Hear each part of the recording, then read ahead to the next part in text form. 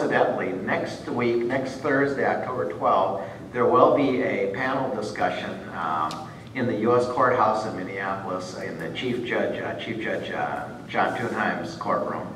And we'll have a panel, and it'll be Peter Zeidenberg, who represented Dr. Shi and Ms. Chen, and also Brian Song, who represented Dr. Lee. They will all be on a panel in addition to Federal Bureau of Investigation Special Agent Sheena Crow. And Special Agent Crow will, of course, present the side of there are legitimate concerns that people do need to be wary of. But also the others will give examples of what can happen too in the enforcement of the laws.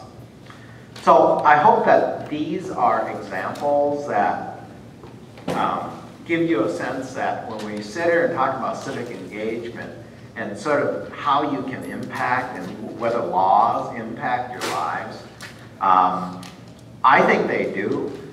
But as I always say in all of my discussions, hey, I'm here to share a view. If you have a different view, I respect that view, and I welcome a discussion about differing views. Because in the end, it's that civic engagement, the willingness to examine our ideas and to challenge our own ideas that really makes true what beliefs we have, and makes truer and more accurate how we can communicate and convey those things to the broader community.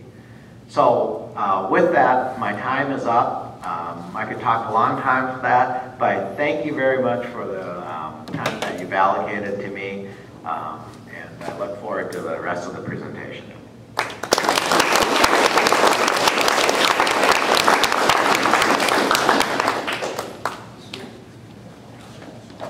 Thank you, Judge Leung, for your comprehensive explanation of how the judicial system works and how the civic engagement is related to the judicial system.